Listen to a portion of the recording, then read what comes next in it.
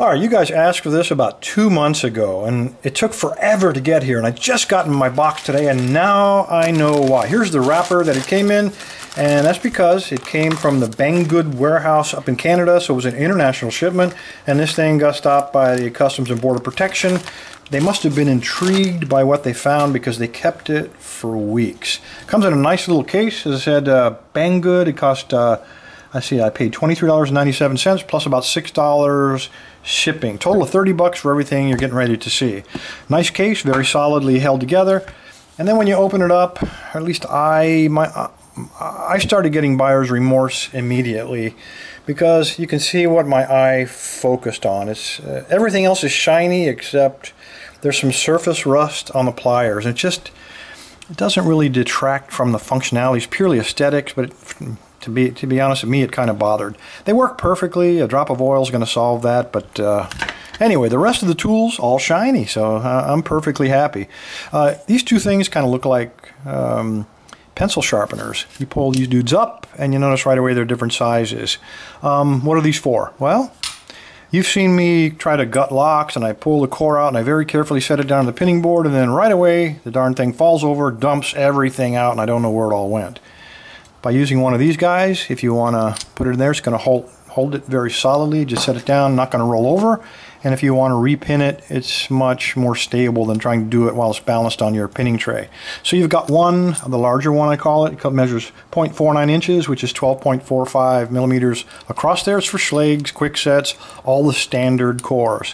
So you get the two most common sizes. The other one is for Master American. It measures 0.371, which is 9.4 millimeters. There's a American core, and it just slides in there absolutely perfectly. So very nice to keep things from having a disaster like I routinely do. You get 3 followers. Again, it's the same 2 diameters as those. You get the small one for the American locks, for the master locks, and some Chinese locks, in fact. And you notice right away it's got a groove in the bottom. We're going to talk about that in just a minute. You get the larger diameter, the 12.45 millimeter or 0.49 inches. And you get 2 of those actually. One hollow one in case you got some weird tail pieces. And then you got the other one, 2 flat tail pieces, and again with the slot. So right away that slot should give us a clue as to what kind of locks these are designed for. They're actually designed for European locks, and that's what this is. These are really difficult to find little tools, and when you find them, they're usually pretty expensive. But here's a lock. This is a Euro lock. I've gone ahead and cut this one in half so you can kind of see. Usually there's another half on here. And then there's a circlip located in that groove right where my thumbnail is. You remove the circlip and then you can move the core in and out after you've picked it. But if you do that, all the pins that are in the Bible are going to be flying everywhere inside of the lock. That's where this guy comes in. So we take this, we compress the bottom of it, try to do this through the lens of the camera, slide it in there like that. Once it's down, that spring tension holds it in place, and then we can take our core of our pick lock, pull them out, and put them in our little holder to keep from spilling all the pins. So pretty cool little toolkit. And now let me pick this guy up again. Now you can see what's happening. That tension, the spring tension tool, is holding all of the drivers in place. So we can repin this a little bit of time by sliding this back and forth. And then when we're ready, when this is fully loaded, it'll be back in this position. We've repinned our lock. Or, if I can grab it, you're going to see now what this slot is for. Now we can slide this dude in there. We can remove this tool, and now we can slide our core back in. Very cool, very well thought out. Okay, so what else do we have? Let me just set this guy here so we don't launch any pins. We have a circlip remover. You guys have seen me using this, and I finally found one that's perfect. This is a stock circlip, not one of those weird ones from Lowe's or Home Depot that I usually find on challenge locks. If you notice, this tool has a little cutout right there, and then what I call the beak or the sharp end. So we take it like so, trying to do this through the camera. We fit the circlip into that little notch, just like that, and then the beak lines up with the other side. We push down. Again, I'm trying to do this through the camera. There we go. We push down. It's going to unlock the circlip. We take that little beak, we place them in there, and we just lever that thing right off of there. How easy is that? Much better than trying to use a probe or a screwdriver and gouging a hole in your finger. Very nice little tool. Seems to be pretty durable, as long as you keep your thumb away from that sharp end when you pull it out of there.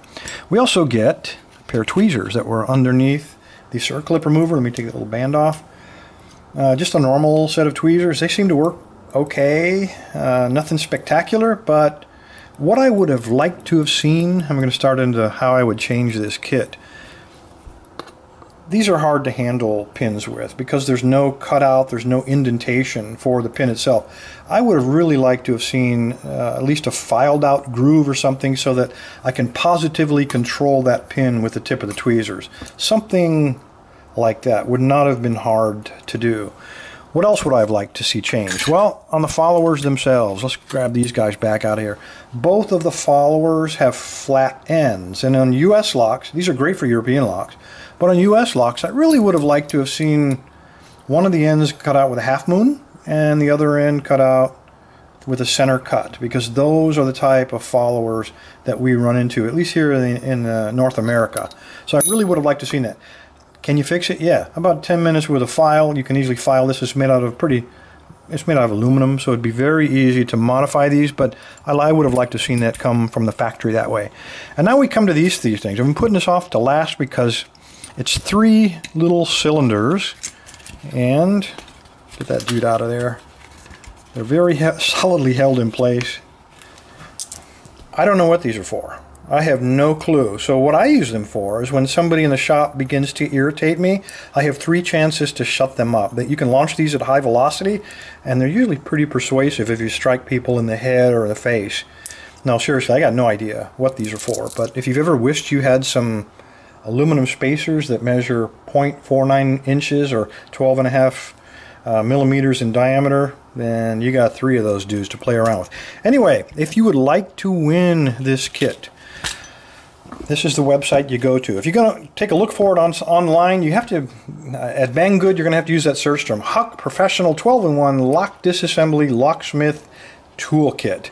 Be careful when you shop around. I found this, the reason I bought it from Banggood is because it's the cheapest one I found, quite honestly. The prices that I found on this precise kit, the exact same manufacturer, ranges from what I paid, $23.97, all the way up to $60. So pay attention to the price, and you can save yourself a lot of money for the identical kit. Anyway, fellas, go to the website, register, and you can win this thing next week. Thanks for your time. Stay safe. Stay legal.